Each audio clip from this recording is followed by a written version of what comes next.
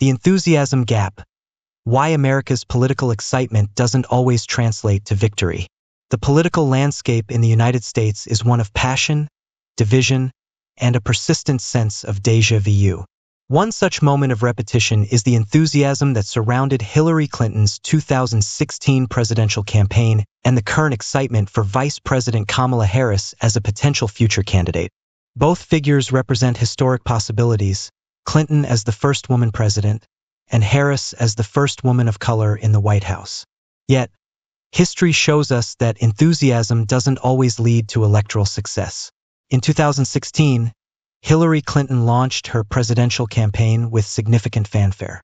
She was a seasoned politician with years of experience, a strong policy background, and the backing of the Democratic establishment. Many Americans were excited at the prospect of electing the first female president, believing that her election was not only possible but inevitable. However, despite winning the popular vote by nearly 3 million, she lost the Electoral College to Donald Trump, an outcome that shocked many and led to a wave of analysis, introspection, and, for some, despair. Fast forward to today, and we see a similar enthusiasm brewing around Kamala Harris. As the first woman, first black woman, and first South Asian American to serve as vice president, Harris carries a mantle of historic significance. She has a strong base of support among progressives, women, and minority voters.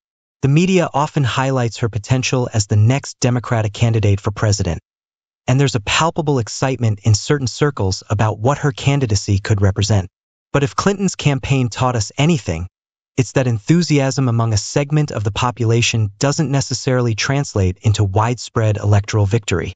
While Harris's supporters may be passionate, the broader electorate remains deeply divided. The factors that led to Trump's victory in 2016, economic anxiety, cultural divisions, and a desire for an outsider to shake up Washington, haven't gone away. In fact, they've intensified in many parts of the country. Donald Trump's appeal lies in his ability to tap into the fears and frustrations of a significant portion of the American electorate. To his supporters, he represents a rejection of the political establishment, of which Clinton was a prominent figure and Harris is now seen as a part. His rhetoric, though often divisive and controversial, resonates with voters who feel left behind by globalization, marginalized by shifting cultural norms, or simply disillusioned with traditional politics. Harris, despite her historic achievements and appeal to certain demographics, may face the same hurdles as Clinton. Her association with the Biden administration, which has had its share of challenges, could be used against her by Republicans eager to portray her as out of touch with average Americans. Additionally, the very enthusiasm that her supporters have may be seen as a liability in swing states or among voters who are skeptical of progressive policies.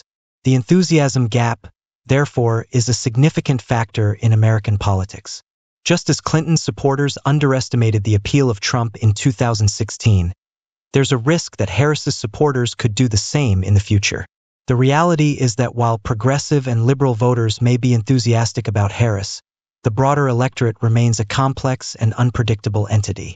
Moreover, the ongoing polarization in American politics means that elections are often decided not by who generates the most enthusiasm among their base, but by who can sway the undecided voters in key swing states. Trump's victory in 2016 was a stark reminder that enthusiasm among a vocal minority doesn't always win elections. In many ways, the excitement for Harris mirrors the excitement for Clinton, history-making potential that energizes a base but may not be enough to secure the presidency. In conclusion, while the enthusiasm for Kamala Harris is reminiscent of the excitement that surrounded Hillary Clinton's campaign, the lessons of 2016 should not be forgotten. The American electorate is complex, and enthusiasm alone won't win an election.